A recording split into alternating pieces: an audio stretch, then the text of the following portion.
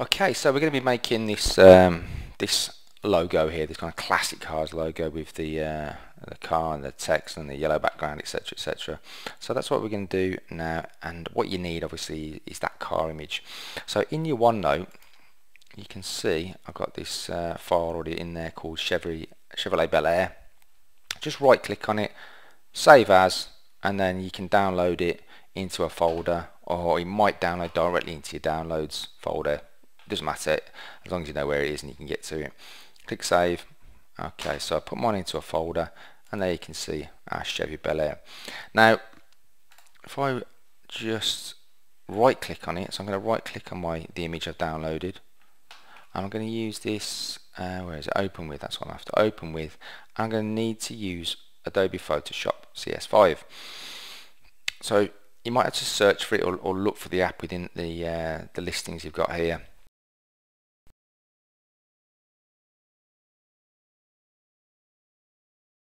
But we need to find Adobe Photoshop CS5, click on it, and you see it opens up like that. Okay, so a good tip is when you're making logos is to get get an image which has got a white background or something you can easily take our kind of subjects off, in this case the car. So I want to remove obviously all this white background. If it had lots of trees in it, or lots of other things going on in the background, make it quite difficult to cut that out, which is what we're going to do. So first things first, on the right hand side here you can see we've got this kind of padlock. So just double click on the background, and we're just going to unlock that to make it kind of usable. So that's unlocked. We've got the car. Now what we need to do is start sort of like cutting it out, ready to be used in our logo. So there's lots of different tools you can use in Photoshop to do that, and what we're going to be using is this one up here. It's the fourth one down. It might be already set to that, but what we need is, if you click on it, magic wand tool, and you can see it's that magic wand tool. That's what we're going to be using. Now this tolerance at the top there, just set that to 10.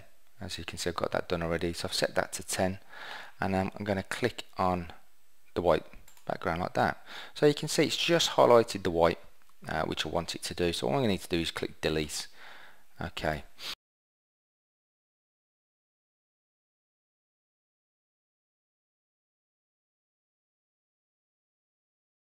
Now we've got a transparent background, so once you've done that, it's quite difficult to see what's left over.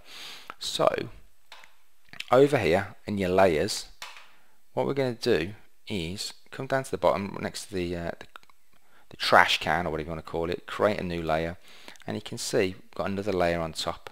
This is what makes Photoshop so good, is you can put things on top of each other and layer your compositions. So I'm going to click and drag it because I want it to be underneath. I want this to be a black background. Okay, the reason I want it to be black is because I want to see what's left when I've started cutting things out. So I'm going to come over to this here, the colours down the bottom left. Now what I want is, I'm going to turn that to black. Make sure it's on the right layer. Come up to your paint bucket. It might be gradient first. Look for the gradient, and then paint bucket.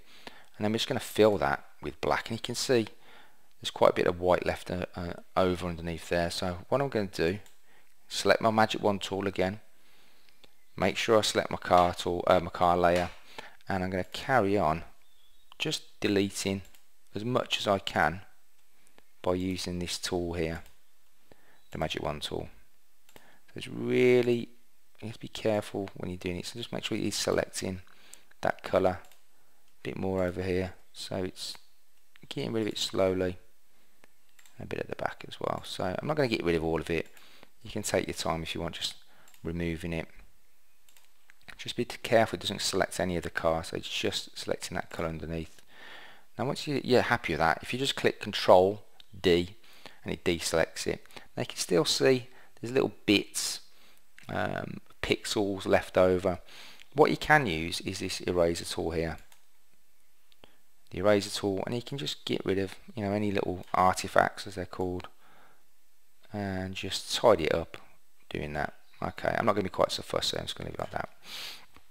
Right, okay, so what I need to do, I need to resize my my car, because I'm quite happy I've cut it out, but I need to resize it, make it a bit smaller. So at the top under Edit, I'm going to find this thing called Free Transform. Okay, I'm going to Free Transform. You can see it's put this box around it. So I can grab the corners and I can start moving it into to resize. To make sure it stays the same thing, the same aspect ratio, doesn't squash it, just select Shift on your keyboard on the left hand side by caps lock. It's the one with the arrow pointing up, and then just click on your mouse and just drag it like that. Okay, so it doesn't squash it, it just keeps the size as is, and then just hit enter on your keyboard. So I've resized it. If I go to my arrow tool at the top here, I can move it like that. There we go. So it's smaller, it's in the middle, and now all I need to do is put my background on, and in this case it's going to be a nice bright yellow background. So to start with, I need another layer. So on the right hand side here, I'm going to click on my layers, on new layer, and again it always puts it at the top, but I want it in between my car, which is here, and my black background, which is there. And then I need to choose what colour I want it to be. So I've got this, if I click down there, I've got this yellow, quite a bright yellow, which is what I plan to use. Obviously you can move your sliders, you might want to change it to something slightly different depending on your preference. Click OK and you can see it's yellow. Now over here you've got other tools like rectangle, you've got rounded rectangle. We're interested in this ellipse. Okay, so you can see it goes into this kind of crosshair. If I just position it up here, again I'm going to hold down Shift on my keyboard. I'm going to click and drag like that. So I need it to be bigger than the car. Okay, like that. Oh, let me just step back a second actually. If I just undo that, edit, step backward, just make sure when you do your shape that you've got that box there. Okay, not that one there with the little things on the edges, that one. So I'm going to do that again. So I've got my yellow, got my ellipse, I've got that shape there, that selection. Position it, click Shift, and click and drag on your mouse. Okay, good. And then all I need to do is use my move tool to get it in the right space like that. So you can get it like that. You can use your up and down keys on your keyboard as well to position it. Right, that's good, that's in the right place. Now what I'm going to do on this yellow shape, I'm going to add my big thick white border by coming down to the bottom here, making sure it's on that layer, down the bottom, and click on Effects, and then you can see it's got this stroke, the first one. I'm going to click on that. Right, so these are your settings for the stroke. At the minute you can see it's only 3 pixels and it's black. Right, for a start I need to stand out, so I'm going to go white. So again, click on the colour, go to white. You can see there's a very faint stroke around the edge, and that's where I'm going to pop this up to around about, I don't know, let's have a look. Yeah, I'm going for 38 there, around about 38. So you can see it stands out nicely. Click OK, wonderful, there you go.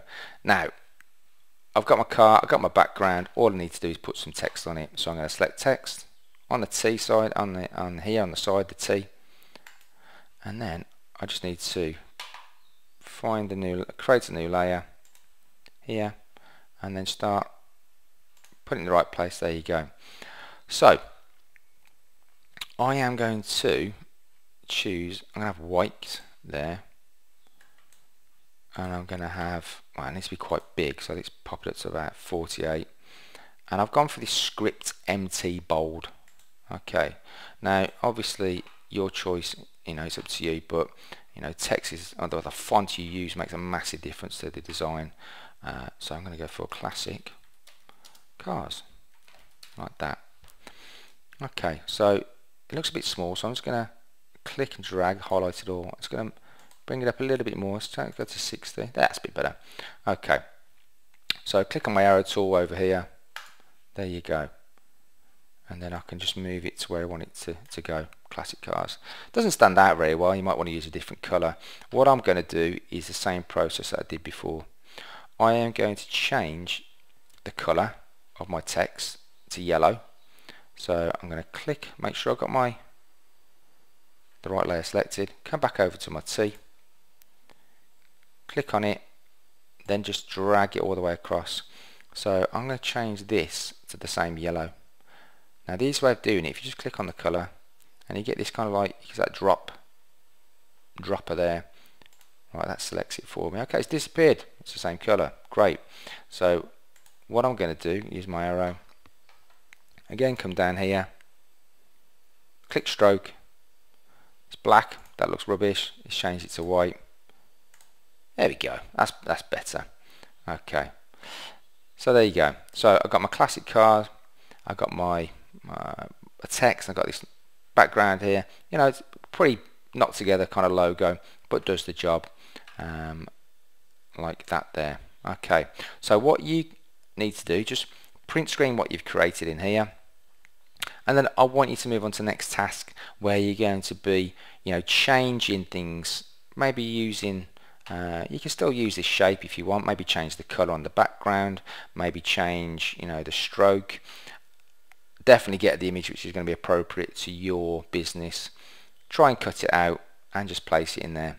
There's lots of things you can play around with in Photoshop. You can play around with the effects. There's loads of different filters and things like that you can get involved in. But the main thing is to create your logo like that with the text, with the image, change the colors, and that's what I want you to do in the next task.